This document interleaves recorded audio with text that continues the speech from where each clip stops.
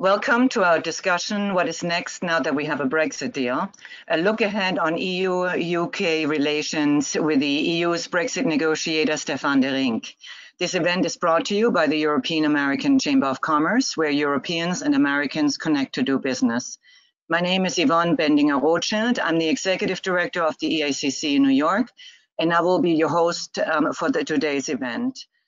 We have today the honor of welcoming Stefaan De Rynck. He's the senior advisor to the chief negotiator for Brexit at the EU Commission, and John Foley, the US editor of Reuters Breakingviews and an old friend of the EACC, who will be moderating the discussion and who will be getting us answers to the questions like what the future holds for EU-UK trade and what we got, both sides, and what we didn't achieve with the agreement, who got the better deal, and did we, the EU, get everything that we wanted, and much a mystery to me why we haven't discussed financial services and spent so much time on discussing fish and mollusks. But John, do you want to take it from here? Thank you, Yvonne. Thanks everyone for joining us, and thank you, Stefaan, for being with us today. It's been a busy 4 years for you, but particularly busy year. So I remember, like at the beginning of 2020, you said that one of the big challenges was going to be time. You didn't have that much time to draw up the trade and cooperation agreement between the UK and the EU, and it turned out, obviously, that there were other challenges that we didn't at that time know about, like COVID, like various curveballs from the UK side, which at one point seemed like it was going to rip up an important piece of the framework, but you got it done by the year end in the nick of time. We're now in the next phase. Tell me to kick us off, what is currently your priority? What are you engaged in now that cooperation agreement has been, in theory, provisionally, I think, ratified?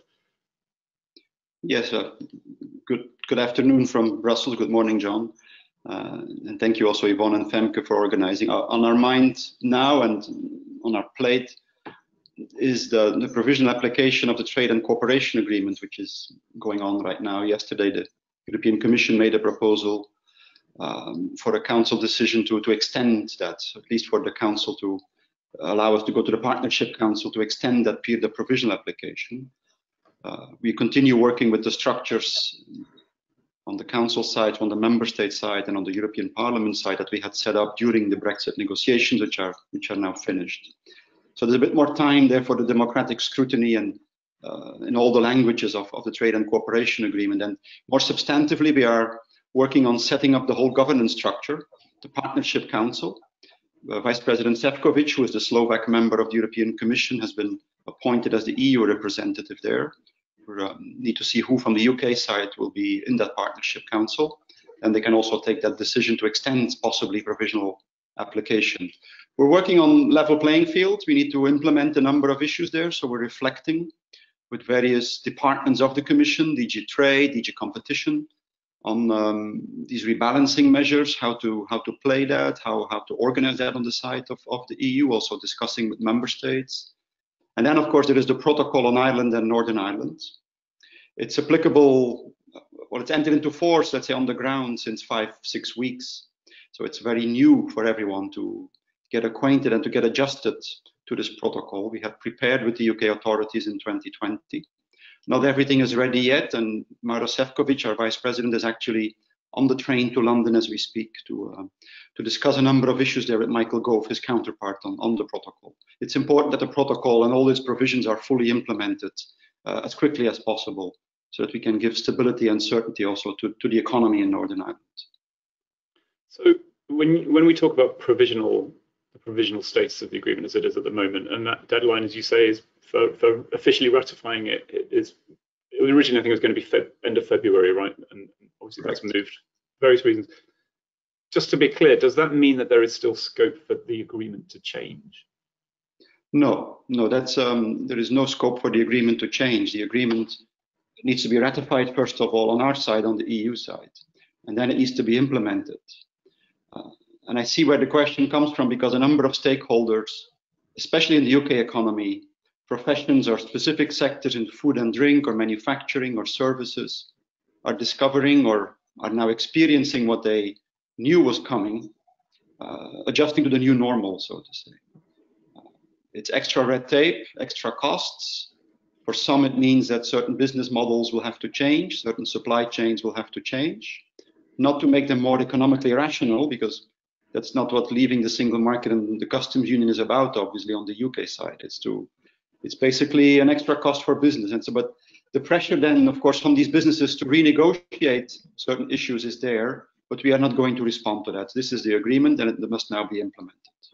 So let's talk a bit about those, some of what people are calling teething problems. This phrase teething problems is becoming a bit of a kind of cliche, but what it looks like in practice, it seems, is quite an alarming reduction in trade volumes between the UK and the EU. I think that the high-speed data that we've seen shows that volumes are down around a quarter year on year. Freight prices from France to the UK are up 50% in January year on year. To what extent is this teething problems, and to what extent is this the new reality? Because you're saying that, you know, part of this deal was not about economic rationality. This is changing the terms of trade. We have no tariffs, but we certainly have a lot of non-tariff barriers still. How much of the shift is just the way things now are? Well, I think some of it can indeed be teething problems, in the sense that businesses will have to get used to some extra procedures and extra checks in terms of export health certificates, just to stick to the agricultural and food and drink industry, for instance. Adjusting to rules of origin. I mean, distribution hubs in the UK that were distributing single market goods or union goods to other parts of the EU need to consider now the regulatory framework is there. Does it still make sense to continue that? Do they adjust? Do they change their business model? That's for them, of course, these businesses to consider. But it's not just teething problems. I mean, of course, some are teething problems because you need to get used to new procedures. And if you're a small company, well, either you do the paperwork yourself, or you find a consultant in the broad sense of the term, a customs logistics expert that helps you, or you hook up with a bigger company for exports, or you basically abandon certain export markets. That's really decisions only companies can take. But that's not a teething problem. It's basically it's adjusting to a new situation, which is not, as you say, not the most economically rational, because today the European Commission issued numbers on lost output, and it's a hit for both sides, for the EU as well as for the UK, in terms of lost output that you can expect from this adjustment over the next 2 years. I mean, the challenge for the UK, of course, will be to develop a new agenda now, a new global Britain agenda, to see where the opportunities are. We have never seen those opportunities on the EU side from Brexit, but that's really a matter for the UK now. What we have, though, constructed in this trade and cooperation agreement is a system of level playing field, whereby the UK will need to make a choice between either it significantly diverges from standards we have agreed to, which we hope not, because then we get into a rebalancing measures and level playing field remedial measures, which is something we all would like to avoid. Because the important thing also now is, even though the new situation is not economically as optimal as before, as optimal as membership, it's important that we create a positive cooperation agenda now with the UK going forward, and that we're not going to get into a game of using level playing field remedial rebalancing measures against each other. That would be an undesirable situation. It's possible that it will happen, but let's hope it doesn't, and everybody sticks to the open and fair competition standards we agreed. Do you feel like you have got a positive cooperating environment right now? Well, it needs, that's maybe part of the teething problems, that we need to create that fully positive cooperative environment. Obviously, we had our issues on the Northern Irish Protocol, but we also had broader issues on the recognition of the London delegation of the EU there in terms of its diplomatic status, a number of statements that were also made. So we need to get beyond this, and I think we will, and we can, to create a constructive atmosphere and a constructive spirit of cooperation between the UK and the EU. So just before, I'd like to zoom in on some of those the issues that you just mentioned, but on these teething problems, we're obviously still in the middle of a very severe pandemic, and that is going to go on for several more months. And that, it seems to me, there's a risk that is masking some of the actual real effect of this, because movement of many things, people, for example, is not what it would be in normal times. So we're starting to see people discover that they can't take their assistance animals as easily as they could between Scotland and Northern Ireland, or that musicians can't travel to perform in the European mainland as easily as they could. But presumably, as the pandemic eases, we're going to see a lot more of these teething problems at a time when we were hoping the teething problems were going to be disappearing, because a lot of people had assumed that by summer a lot of the problems we're seeing now will go away. I guess what I'm saying is it possible that when the pandemic eases, we'll see a whole new set of teething problems come in? No, the adjustment is happening now. I see what you're saying, because indeed the pandemic is, of course, the most important crisis that we have to deal with from the health as well as the economic perspective. And we'll get through this. These are difficult times both for the EU, the UK, the United States. But okay, as you rightly say, there is a perspective there at the end of the tunnel to get through this and go back to some kind of normal situation of the economy and social life. But for sure, in terms of the opportunities of the UK economy to trade with the European Union countries, those will be characterized by friction that did not exist until the end of 2020. When we had these discussions in June, all this is water under the bridge now, but at least important to mention, we had these discussions in June. We said, do you really want to do that adjustment in the midst of a pandemic? Because by that time, January, we said we will be in the midst of a pandemic. Why don't we extend the transition period, the economic status quo period? UK did not want that, and that's its choice, and so we all have to live with that and adjust to that. My hunch on this and my feeling on this, and I've said this all along during the negotiations, is that Brexit and the negative impact of leaving the single market, the customs union and the EU, is not something you will see on one specific day. It's something that is spread out over years in terms of investment decisions of global firms. We'll maybe come to financial services later, but what do global banks, Japanese, US banks, how do they see that? How does the car manufacturing industry see future investments, and where? I think the actual impact of Brexit is a loss of output, as I said earlier. It's what the Commission again said today. But this will be spread out, of course, over time. So just to talk about Northern Ireland for a bit. So Northern Ireland, the deal relating to Ireland, and Northern Ireland, which is was equivalent to less than 1% of the EU population, I think. But it was structured very carefully because of the history of violence and sectarianism in that region. And you came to this deal that basically amounted to there being no customs border between Northern Ireland and the Republic of Ireland. So already Britain is asking to renegotiate that. And there is a meeting today between Michael Gove, senior UK minister, and Maroš Šefčovič, Commission Vice President. Is it possible to renegotiate that deal at this stage? And if not, isn't it looking like the relationship has already broken down? Well, we all have, and I think we all know in the UK and the EU and the UK government, that we have a serious responsibility there, because you're right to refer to the recent history of Northern Ireland and the Good Friday Agreement, of course, which is part of a peace process that also the Biden administration knows very well, of course, and the United States know very well for having, under the Clinton administration, played a very important role in bringing that about. And it creates a unique set of circumstances in Northern Ireland. And in your question, you said, well, it's about avoiding the hard border between Northern Ireland and Ireland. And I think that is the element we need to focus on. And the UK government and us, we are both very committed to that. And that's the good news in a way in all of this. And also during the negotiations, that we always try to find mechanisms to keep that border open and avoid a hard border there. Now, the protocol is a carefully constructed compromise. And I think that's often underestimated in the UK debate, how the EU went to great lengths there to compromise, to indeed keep that border between Northern Ireland and Ireland open. And that inevitably, in terms of the integrity of the single market and our customs union, meant a number of mechanisms that need to be put in place now. And the UK, even though it started a bit late in 2020, has worked very well and constructively with us to put these mechanisms in place. So let's not get fixated on the last 3-4 weeks and all the unfortunate events also that happened on our side in terms of a mistake that was made, the transparency on vaccine exports, and keep our eye on the agreed provisions of the protocol. And I also take comfort in the fact that Michael Gove and Vice President Šefčovič, in their joint statement last week, both committed to the full implementation of the protocol and its agreed provisions. So there are a number of teething problems that need to be sorted out. We have given some grace periods there to the application of the protocol, and we need to discuss how that is going. These grace periods are subject to very strict conditions. One is the alignment of the UK to EU rules for the issues that are covered by those grace periods.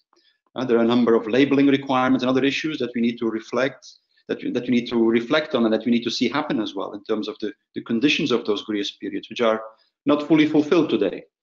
But I think we all need to recognize, and I think we do, that the protocol is the solution for reconciling Brexit, the Good Friday Agreement, keeping the border between Northern Ireland and Ireland open.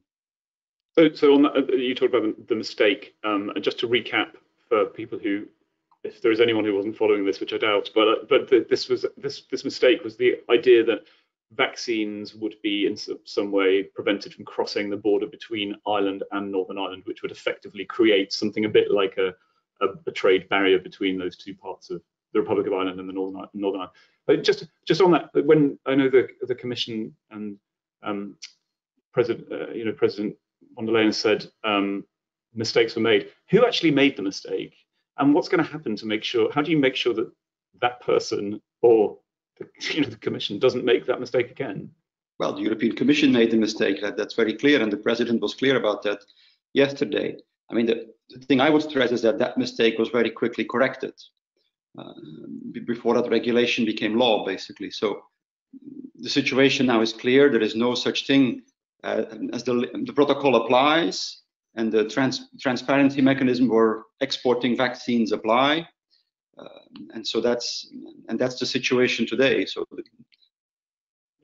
because this comes down to this question of Article 16 of the protocol, right, which is the bit that allows either side they can trigger it if they perceive there to be serious economic, social, or environmental difficulties that have arisen between or surrounding the Northern Ireland area. My sense is that when you create a provision like that, an article like that, the idea is that you'll never use it. It's there to give comfort, but you don't want people to trigger it. But already, and we're only 6 weeks in, the Commission has triggered it, admittedly only for a brief period. Boris Johnson, the UK Prime Minister, is now threatening to potentially trigger it if he feels that he ends up with a border between Great Britain and Northern Ireland, which of course was actually the whole point of the deal, was that there would be a border of some sort between Britain and Great Britain and Northern Ireland. But have you made, in your negotiations, have you actually inadvertently created something that is just far too easy to invoke? Because if we've already had 2 threats to use it in 6 weeks, where are we going to be, when the teething problems really get bad? Yes, well, it wasn't invoked. That's on our side. Let's be clear about that. But there was indeed a mistake in considering to invoke that in the draft regulation. And as you say in your question, it is indeed a very, very last resort kind of mechanism for unexpected societal, economic difficulties, unforeseen issues. So it is not that this is a clause that one can use because the agreed provisions cannot be fully implemented, for instance. It's not a clause that one can use because there is time needed to adjust supply chains or distribution chains. Some distribution chains in Northern Ireland have actually remarkably well adapted, some have not. So we need to keep the broader perspective here. We are in week 5 or so of the application of this protocol, that there are certain implementation problems. No one is surprised by that, I would say. The question is, how do we tackle them now? But implementation problems can be solved with pragmatic solutions, with a number of issues that Vice President Šefčovič set out in his letter to Michael Gove yesterday. The access of the EU Commission to the IT system of HMRC, which does the customs controls that needs to be done for trade from Great Britain to Northern Ireland. The border control post for checks on live animals or animal-derived products. They have started to operate. So there's still a number of issues needs to be sorted out, but they're operating. So the protocol is starting to be applied, or does apply. Obviously, there are a couple of implementation problems, but they can be sorted out with intelligent and pragmatic solutions. And we're certainly willing to work on that, but not to reopen what is the solution to and difficult solution to negotiate. So if I understand where we are at the moment, though, we've got the UK side is saying you tried to create a border, even momentarily, between Northern Ireland and the Republic of Ireland, and therefore we're going to ask you to renegotiate lots of aspects of this deal that don't necessarily pertain directly to that situation. On the other side, the European side is now saying, but you Britain haven't even done the things that you were supposed to be doing by now. I think the letter from Šefčovič said that non-compliant packages were just basically sailing through without checks. So already you've got a situation where you talk about implementation, but this is that one side, the British side, literally has not done the things that it said that it would have done by this point in time. Is that correct? Yes, and now we need to discuss with the UK how the UK has a plan to make it happen and to make sure implementation of the protocol fully happens. I mean, this is part of legally binding obligations that we undertook towards each other. In the withdrawal agreement that was ratified by the House of Commons after the elections that brought Prime Minister Johnson in December 19 back into power, or well, not back, but kept him into power. He was Prime Minister before. So this is part of what we have agreed. And I think both the UK and the EU, we have a responsibility there in terms of the Good Friday Agreement, the peace process. And I think no one has an interest to reopen issues that were agreed. It's about implementation. And the other thing I would say to that is, when this deal was announced and when the UK government also welcomed this deal, some people stressed, also members of the UK government, that this was the best of both worlds for Northern Ireland. And I think we can't forget that. I mean, that's something that Northern Ireland can also see as an opportunity for its own development. I mean, Northern Ireland, in terms of its economic development on average, is not in the best performance of the UK entities, obviously. And so there is catch-up work that would be very welcome there. And in that sense, I think it is very important that we keep the stability and the certainty that the protocol creates. Everybody knows what is the system that must apply. And now the question is, how do we make it happen? How do we make it apply fully? I mean, you're a negotiator. Do you trust the people that you're negotiating with now? Well, we're not negotiating. Do you trust the people that you're still dealing with on a day-to-day basis? Well, we are in the implementation phase, and I think we're working constructively. So in that sense, we need to focus on that. With Michael Gove and his team, and the people who are on the UK administration, we are working constructively with the people, and so we need to keep doing that. Can we turn to financial services? Yvonne mentioned this in her introduction, and I mean, financial services, the great mystery, maybe it's not really a mystery, but the great loose end dangling after last year's negotiations. This financial services, huge employer, 1 million people or so in the UK, compared with about 12,000 people who work in fisheries. And yet all we heard about towards the end of the negotiations was fisheries. And it's crazy because, you know, Monsieur Barnier, who of course you work with, the chief negotiator, is a former financial services commissioner. You headed the unit overseeing free movement of capital. There was a lot of expertise in that room on financial services, and yet we have almost nothing on that. Why is that? I mean, just explain to us why it makes sense that financial services was not a more central part of that agreement. Well, it is indeed a fascinating outcome in a way. It's not, I think on the EU side, if you would put us in a time machine back into end of 16, early 17, we would certainly have expected a different ask from the UK side on this. On our side, I think it was always clear, as soon as the UK said we are leaving the single market, what the consequences of that would be. So we have not shifted our position. If you would even look back at what Michel Barnier said in 2017, the outcome in December 2020 dovetails very nicely with things he said already in June, July 17. So in that sense, on our side, there's no surprise there. One could, of course, express surprise at the fact that the UK did not ask for more. The UK tried under the Theresa May government to say, let's create a system of kind of joint equivalence assessments or joint, if the equivalence, which is the EU's regime for those of that basically gives market access to third countries in a much more smoother way than regular third country market access, by declaring the regulatory and the supervisory regime of the UK in this particular case equivalent, for instance, on clearing or trading venues or investment firms. So that the UK at some point said, well, let's have a joint mechanism on that. Of if the EU withdraws equivalence, you need to have a voice in that or gives it. And we resisted that and said, well, that is basically part of the EU's autonomy. And if you're leaving the EU, you have no voice in those issues. And at some point, the UK accepted that. And so the outcome is indeed quite remarkable. Now, how is it remarkable, though? And that is the interesting question. It's remarkable compared to EU membership, of course. And it's a drastic change compared to EU membership, where you have the passport that allows you to circulate with financial services in a single market from London or from other places in the UK. It's not so remarkable if you compare to what we have with Japan or Canada or other third countries around the world.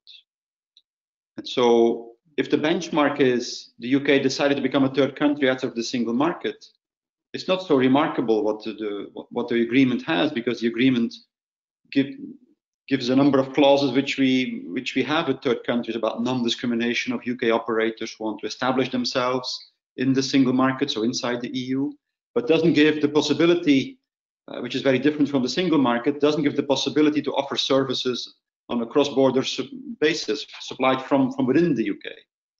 And that's because of financial stability, consumer protection, investor protection, the different regulatory objectives that financial regulation has. So, well, yes, it is where we are, and it's a radical change compared to the single market that existed before. What you have seen is a relocation of a number of activities from the UK to the EU: share trading, asset management, insurance. Banks applied for licenses or regulatory permits in the EU countries, in Frankfurt, Paris, Amsterdam, Dublin, Brussels, different places. And that's basically the single market chunk of the city, which that serves the single market, that has basically moved. This doesn't, I mean, for me, this is just a challenge for the city. I'm sure the city of London will remain a global financial center. It will just be somewhat different in terms of serving the EU, and it's also an opportunity for the EU to develop further its capital markets union and its single market for financial services more broadly. And I guess we've seen some of that. There's some data out today on euro-denominated swaps where activity, which is a huge market, and activities moved away from Britain quite decisively this year. But it hasn't all moved to Europe, right? So Europe, I think Europe's share of that business went from 10% to 25%, but the US share of that business also went up from 10% to 20%. So Europe has gained, the UK has lost, but the US has also gained. So what you've ended up with is kind of fragmentation. Does that concern you? And are you worried about being more dependent on US financial institutions, which already dominate, certainly in terms of corporate finance, M&A, trading? You know, the US banks have been eating the European banks' breakfast for many years, and it looks like that's now going to get more pronounced. Is that a risk that's high up on your list of things to address? But I mean, the fragmentation is a consequence of the UK's choice, and then the challenge for the EU is to develop its own banking union further, its capital markets union, its single market for financial services. That some of the activities from the UK have moved to New York. Okay, that's a regulatory decision, or a business decision based on the new regulatory framework that Brexit created and that the Trade and Cooperation Agreement created. So there was quite a bit of pressure from industry to grant equivalences, or we kind of looked at that in a way that, we need to further assess the UK's regime. And if you look at what happened between December and January, there was indeed a shift, share trading, derivatives trading of issues. And so that's basically the other example was the ETS, the Intercontinental Exchange, announced to its clients that it will also move a number of its operations to the single market rather than keep them in London in terms of emissions trading. So all that is part of a natural business adjustment to the new regulatory environment that Brexit plus the trade and cooperation agreement created. I guess because there are two sides to it, though, right? One is that, and you're too polite to say it in this way, so I don't mean to put words into your mouth, but there's a kind of you broke it, you pay for it thing here, which is that Britain has got what it asked for, and what it asked for turns out to be not much fun because a lot of that activity is already leaving Britain and going elsewhere, and that's fairly clear. But I guess if one consequence of that is that the US becomes stronger too, is that good for Europe? Because you have to consider both what's fair between the UK and the EU, but also what's in the net best interests of Europe. And I just wonder if a larger US presence in some of your markets is in keeping with that. Well, we remain an open market in terms of you referred to the fact that I was in charge of free movement of capital. Even in our treaty, this is an open capital market. And so, and we have an extra third country, unfortunately, because Brexit is not exactly the biggest fun story of my EU career so far, but right. It's what we had to do, and that's just the reality that's just a new reality. I mean, we can regret that, we can deplore the negative consequences. We just have to get on with it. But you don't just have to get on with it, do you? Because we then get to the question of equivalence, which is obviously not the same as what we had before. There's passporting that British firms enjoyed before, but it's a gift that the EU can give that says we will treat your institutions as being regulated just as safely and soundly as ours are, and they can do a lot more than they would be able to just as a pure third country. So let's talk a bit about the equivalence, because as some of the audience may have seen, Andrew Bailey, who's the governor of the Bank of England, is quite agitated about some of the details of the equivalence process, if you like. He said on Monday that the EU seems to be asking for something that it itself would never agree to, which is basically a pledge not to change regulation on the financial service industry, or possibly not to change it unless Europe does. Is he right to say that you're asking for something that you would never yourself agree to? I'm not saying that there's any reason. I'm not saying that would be a bad thing. I'm just asking if he's correct. Well, we are in the process of assessing equivalence of a wide range of issues related to financial markets and financial services. That process is ongoing. So I don't really want to get dragged into a discussion whether Mr. Bailey, he of course stands up for the UK's interest in this. That's quite natural. And we will defend the interests of the EU. And one important element in that is, of course, how close the UK is interwoven for the moment and for the future with the economies of the EU and with the EU.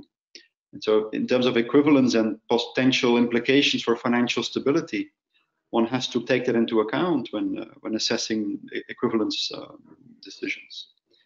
For the moment, we have one in place, or two rather, but one more important one, which is the CCPs, the central clearing parties.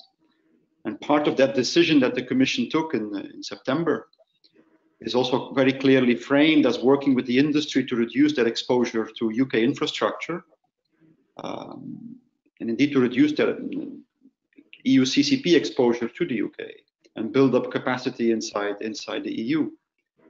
So if you're, of course, from the UK's perspective, that's maybe not something that you want to see happen, but that's basically, from the EU's perspective, something that we advocate and that we want to work on also, and have invited the industry on the EU side to work on that, to build up that capacity in terms of European Union banks or the banks from the member states, or EU banks, adjusting to that situation.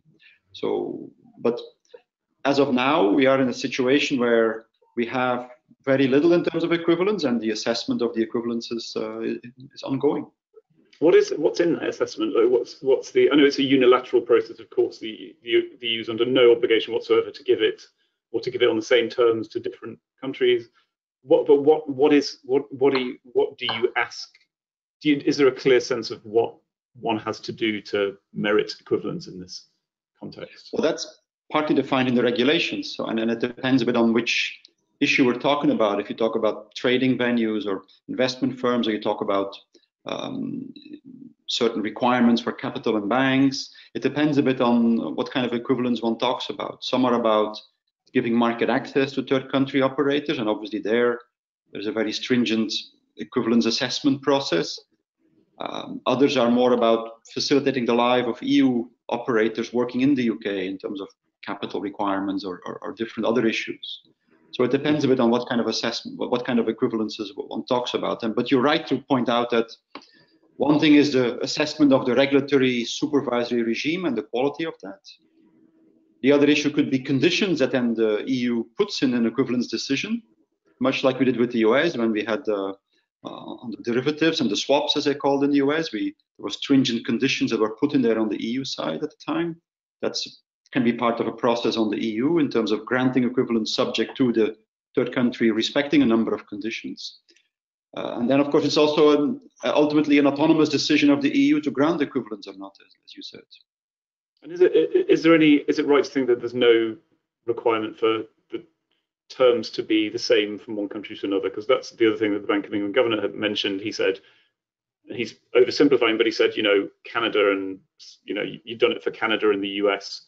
Why not us? I wonder if that kind of overstates the extent to which these things have a template that are all similar. Well, it is a process which is subject to due process and to how the regulations define it and to certain procedures on the EU side, and it's all subject also to jurisdictional or jurisprudential control, so to say. So this is a structured process that takes its course. Okay, and I have one other thing to ask you on the equivalence issue, which is when safety is obviously a priority, safety of the financial system, and the financial crisis is still a fairly recent memory. It's understandable to not want regulation to be weakened on one side. To what extent are there also competitive considerations in that equivalence process? In other words, does the EU also consider, is it in our competitive interest to allow equivalence in any given area?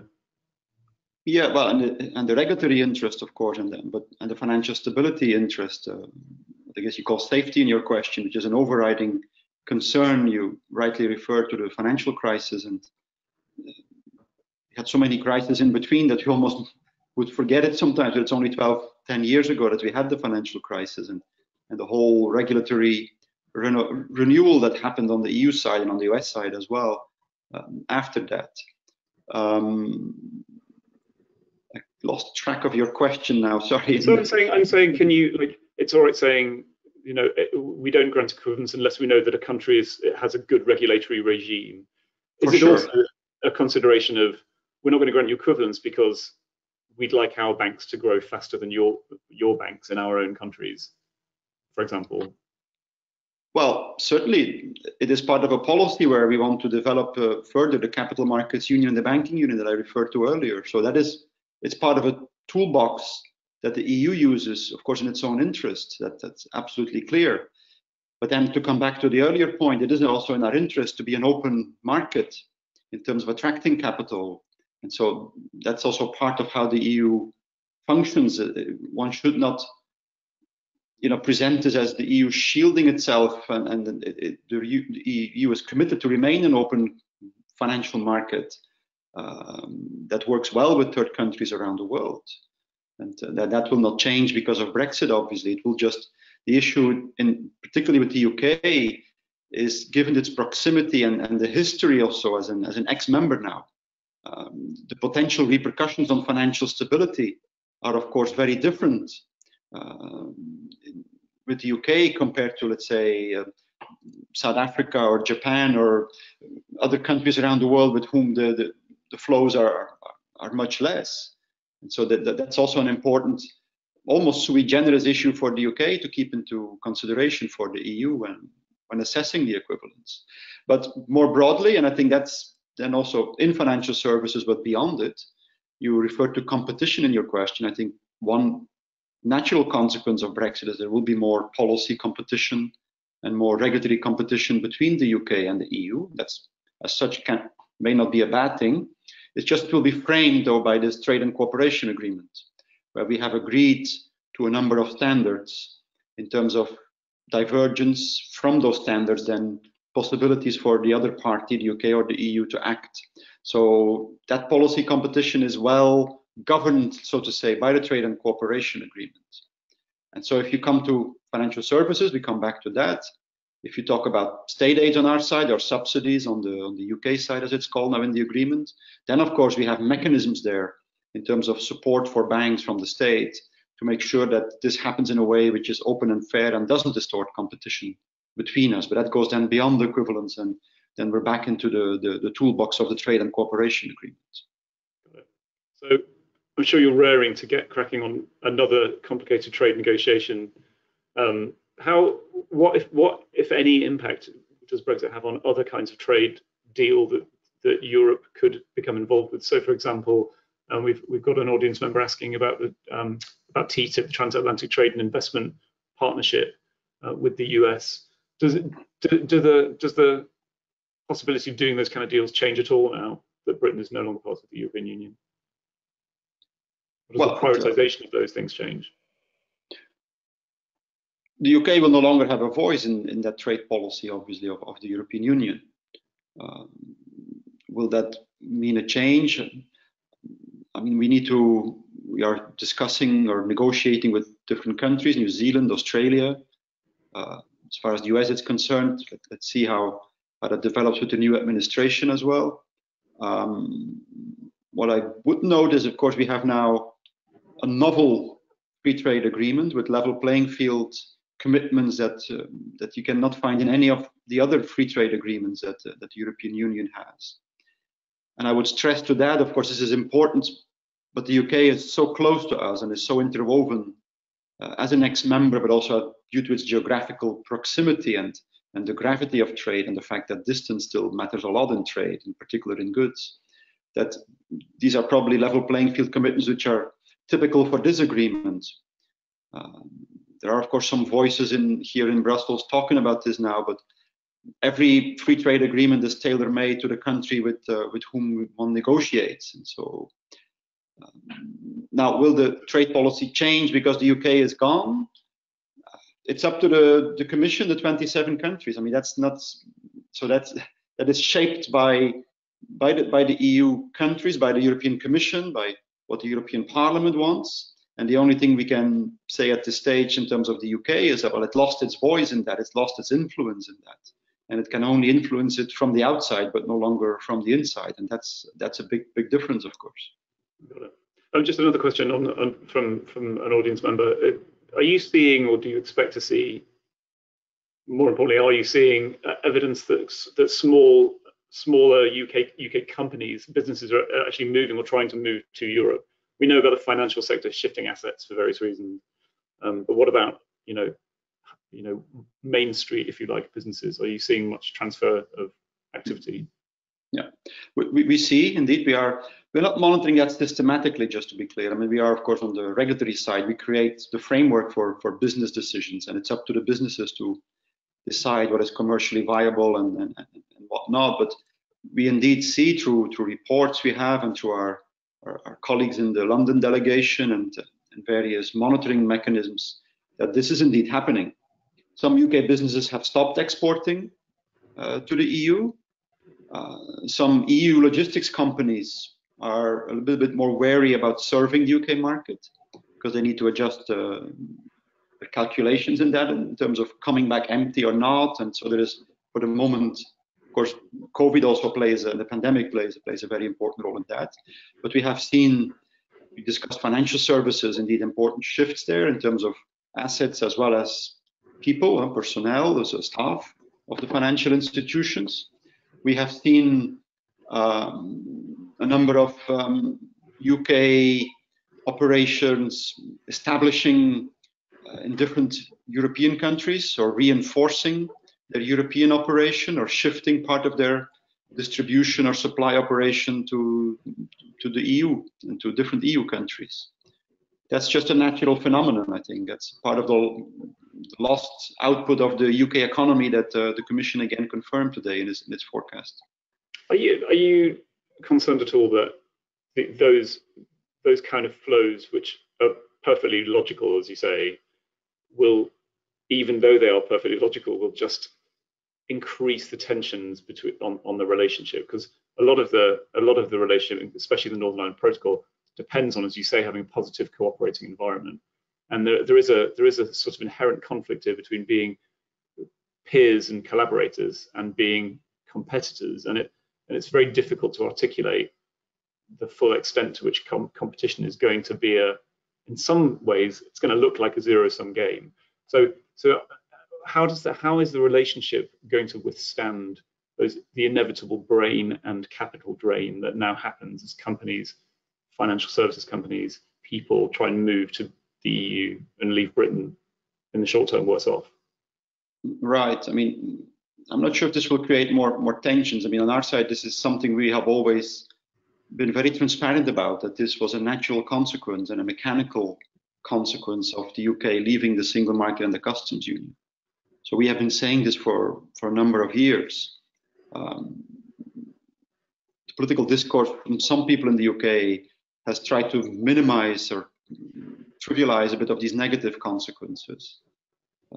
So maybe there is some scope for tension there. I don't know. That's really something for the UK and not for people on the EU side to work. But I think more broadly, the risk is there in terms of the implementation of this agreement, and more broadly, and we should manage that risk and avoid it and create a very positive cooperation agenda. Why do I say the risk is there? Because if you look at the level playing field commitments of the trade and cooperation agreement, there is of course a risk for use of remedial measures, rebalancing measures, compensatory measures, suspending obligations or benefits, reintroducing tariffs. That's part of the toolbox that has been agreed. And it comes back to the question of, well, once the UK is outside of the ecosystem of the single market, how do we trade? And how do we make sure that commitments are respected?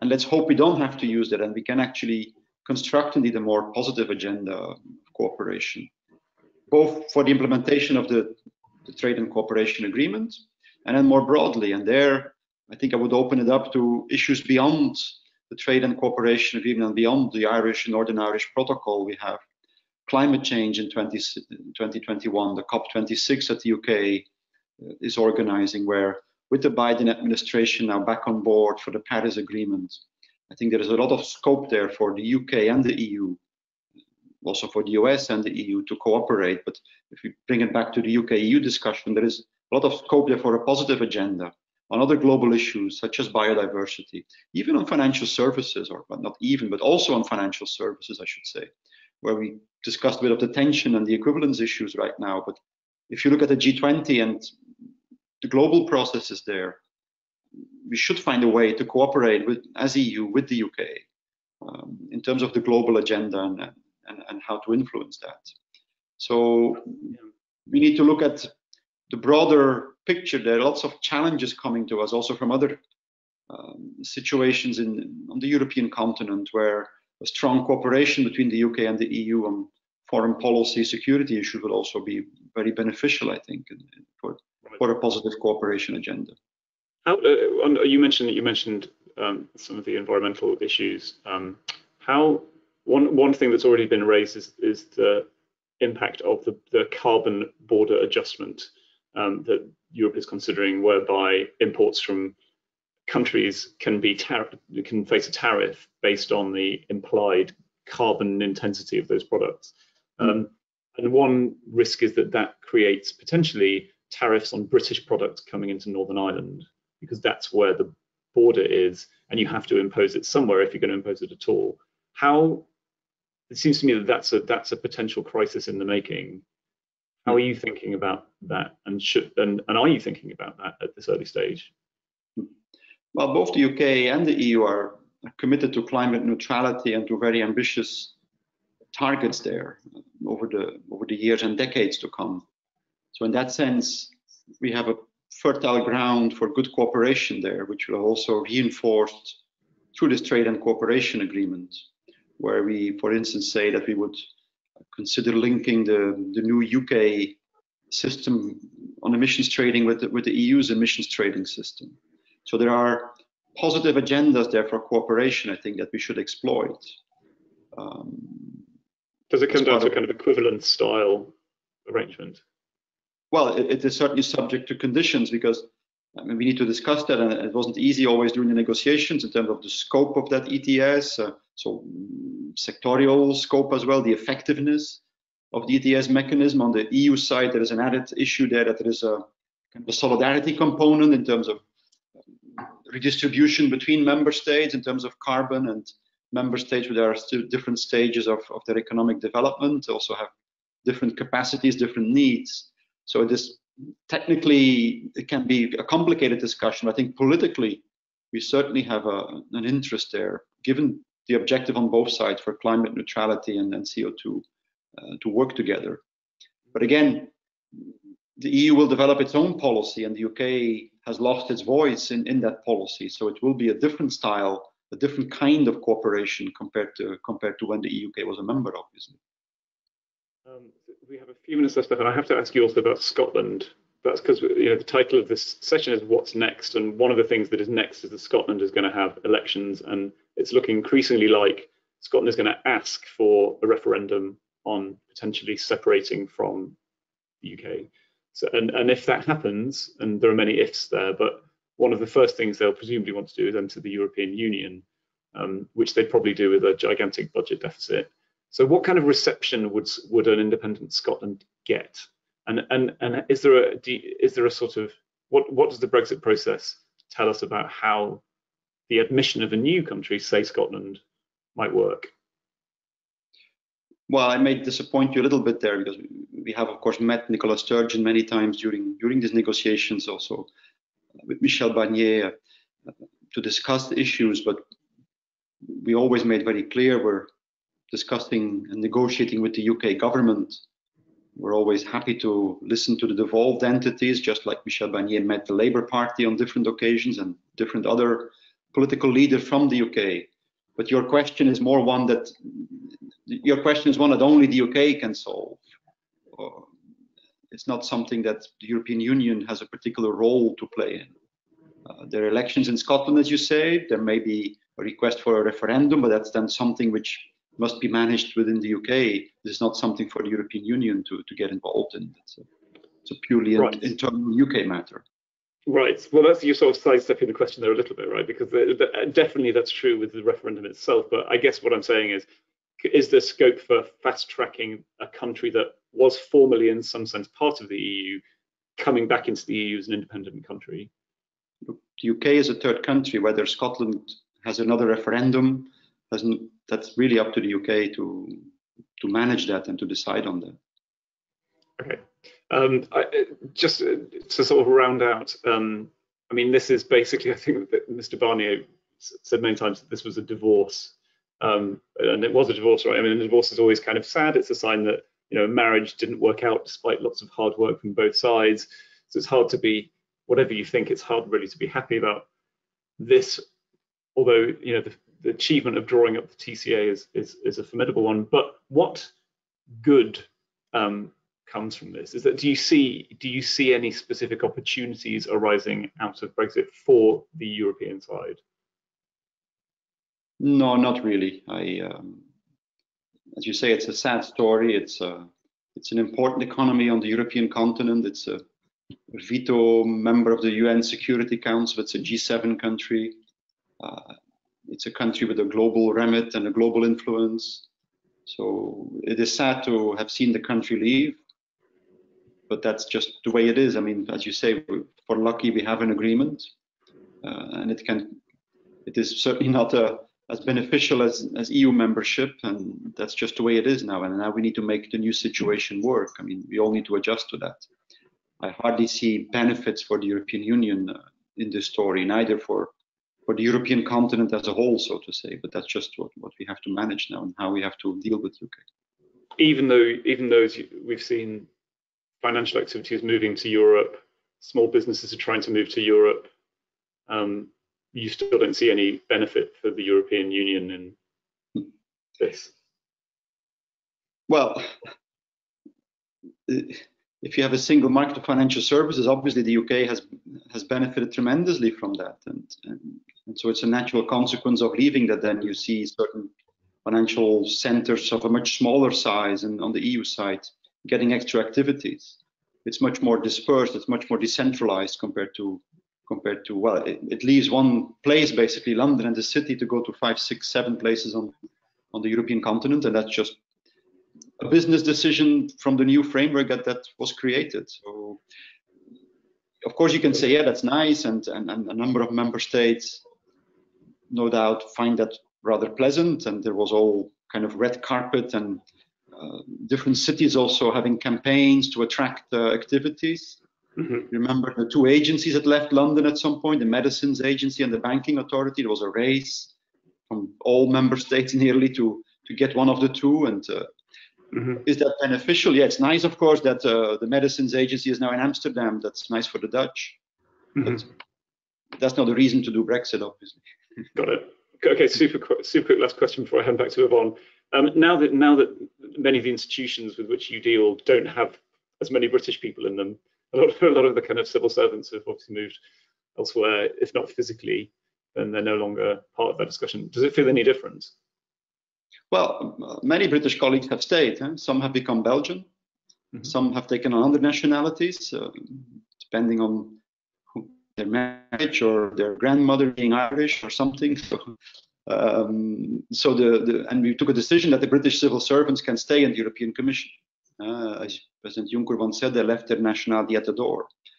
But yes, it's of course recruitment of young Brits is no longer something that we do, and that will lead to changes. Michel Barnier got a question this morning whether it will change linguistically. I think we will all continue speaking English, but maybe some other languages can also make little progress as well in this new environment. Yeah. Thank you so much, Stefan. It's been really great talking to you. You've been very generous with your time and your insights. I will now hand back to Yvonne. Thank you, John. Thank you. Yeah, interesting discussion. Thank you so much for joining me. I think my takeaway is let's try to get beyond Brexit, iron out the kinks, and start dealing with bigger issues. And I wholeheartedly agree with the sentiment. It's just sad to see Britain go. But I know it's neither here nor there. I, in my heart, hope that on a personal level, it has nothing to do with my role at EACC, hope that we will find back together again. I know that people who get a divorce very, very rarely remarry, but at a personal level, I hope we will remarry. So, you know, the hope springs eternal, I guess. But thank you again to both of you, Stefan, for taking the time, and John for excellent questions throughout the conversation. And this concludes today's webinar. It won't be the last discussion that we have around Brexit, because there's obviously a lot to talk about now. And we will do a number of programs, so be sure to follow our announcements. There will be more to come on Brexit on a variety of levels. We also have launched a initiative beyond Brexit with podcasts, thought leadership articles, and other Brexit-related issues to help you navigate the new environment. And a quick reminder, if you are a member of the EACC and you would like to connect to anyone who also attended this program, do reach out to us. We're happy to connect you. And with that, enjoy the rest of your day. Thank you so much.